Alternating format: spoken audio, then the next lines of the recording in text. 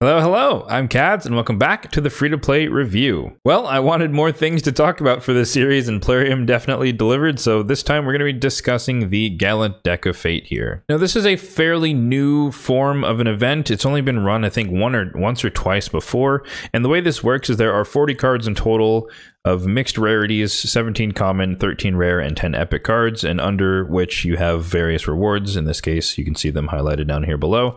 But yeah, there are 40 cards overall in that combination, and you get a bonus if you happen to get 3 of the same color in sequence. So 3 back to back to back, in getting 3 commons back to back, 3 rares, or 3 epics. And if you manage to succeed to do that, which is fairly unlikely, but it is nonetheless possible, you have a chance to roll for one of these rewards depending on which sequence you get in tandem. So this Deck of Fate in particular is a combination of a Summon Rush, which will extend throughout all the weekends for all the shard shenanigans, as well as champion training. So before we get to my plan and my recommendation for you guys as a free-to-play player, let's talk about the cost of this event if you were to partake in it.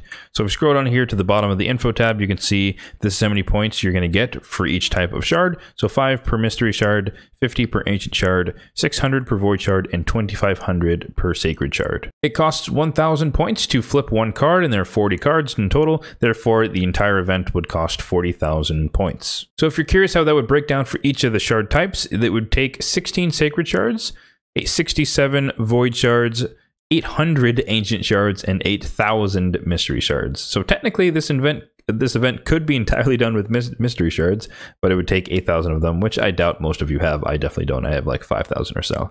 Once again, ancient shards are undervalued for this type of event, as Summon Rush in general, so 800 is a ridiculous amount as well for you to be able to max this out. 67 void shards is more in the ballpark of somewhat reasonable if you were trying to go for one of the void events that's going on right now. And 16 sacred shards is a little bit on the high end. It's closer to more of a guaranteed type style, and I don't think you're getting enough value from that personally. Now, it's worth mentioning that Saf from HH Gaming did put out a pretty cool video earlier this morning comparing this to a champion chase. And in fairness, I think he was correct in saying that the rewards are better because you will effectively get 2 legendary tomes along with a bunch of other stuff if you were to fully complete the event by spending the 16 sacred shards. However, my one gripe with that approach is that it's kind of an all or nothing thing, where if you don't have 16 sacreds just lying around, you don't have the total, then you're at risk of not getting any one of these rewards in particular. So you kind of have to do it all in order to get that value to make it better than a champ chase. You can't do what I like to do personally for champ chases is I like to say maybe 8-ish sacreds is kind of my hard cap, which is around 2,500 points, and maybe a little bit higher if I get a legendary. Then I'd finish with mystery shards. And so that would allow me to get to that first tome at 3,000 points in the champ chase, and then I would decide if I wanted to go for the 5,500, which for sacreds, 2 times sacreds, I usually don't. But the point is that you would have the option to go halfway and half in, half out. In this one, you could pull 8 sacreds and not hit the legendary tome just because of the RNG of the cards here, and so I don't really like that aspect of it, and thus I somewhat disagree with his approach. But if you do have 16 sacreds and you're willing to go for the Kaimar or the Kimi or something like that, then by all means, you will get a better reward than a champion chase. Now, of course, that is solely looking at this event as a Summon Rush. There is, of course, the champion training aspect of it. And for that, we can hop over to one of my tool spreadsheets here where I've done the analysis for the amount of points you'd get for each level of chicken and or making a fully leveled 6-star champion. Now, it's worth noting here that it looks like they actually decreased the values for leveling up champions and ranking them up. And so the old values actually were a lot more generous in that you could get around 18,000 points if you were to make a 6-star champion from scratch, meaning all the 2-star chickens, all the 3-star chickens, all the 4-star, etc. But with the values that are currently in the event, it drops almost by half across the board, maybe 75% some of the time. But the same 6-star champion from scratch would only be worth about 10,000, a little bit higher than 10,000 points. And for a little clarity here, what cumulative means, this row here just means that it's accounting for you feeding the respective lower level chickens into the higher level chickens and calculating the points based off that. Or if you just solely care about the per capita, meaning each chicken by itself, that's how much points you would get. So to not bog you down in the math, essentially what this equates to is that you can do about a quarter of the event by making one 6-star champion all the way to level 60 from scratch. So for example, what you could do is, since this event will take 5 days, which is pretty on par with a normal champion training event, if you were to make all the chickens and rank up 2 6-star champions, you could roughly do about half of the event, around 20,000-ish points, maybe a little bit extra from the sparring pits and other such things.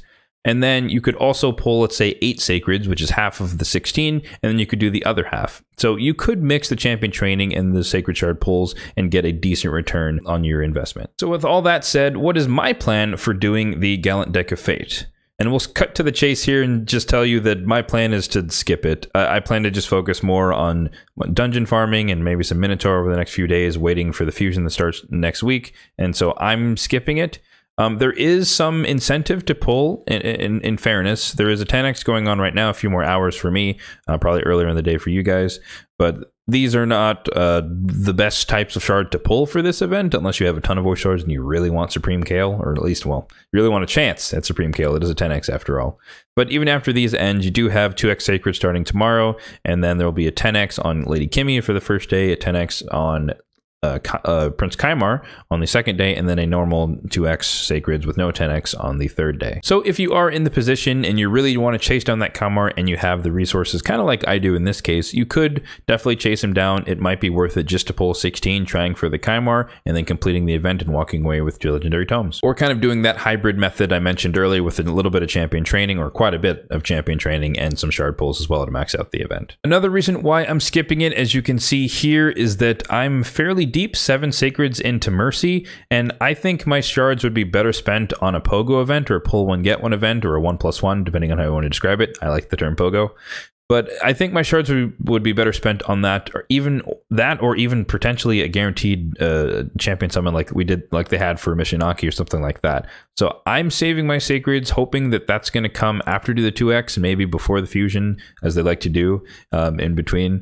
And I think that's my best choice in this case.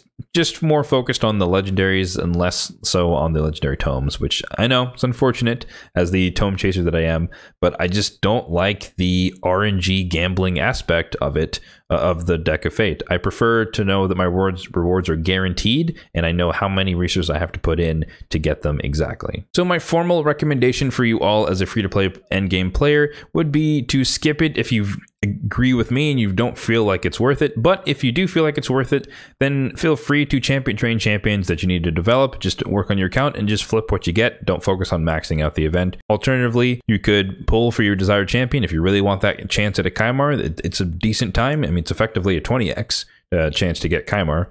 So if you want to pull for that, pull as many as you'd like, up to 16, I guess, and then just flip what you get and don't worry necessarily about the rewards. Or option 3 would be, like I've mentioned a couple times, you do a mix of both, a little bit of champion training, a little bit of shard pulling, and just get where you get, and you hope that your flips are in a good order. Alrighty, so that's going to do it for today's video. Be sure to leave a comment with what your plan is for the Deck of Fate, and if you're pulling for the Kymar or the Lady Kimmy, then best of luck with your shards. The spreadsheet that I shared will be linked in the description box down below, so if you want to check out the math that I showcased, feel free to do so. As always, if you found this video helpful, then be sure to hit that like button down below, and if you enjoyed the video, then be sure to hit that subscribe button down below for more content just like this one.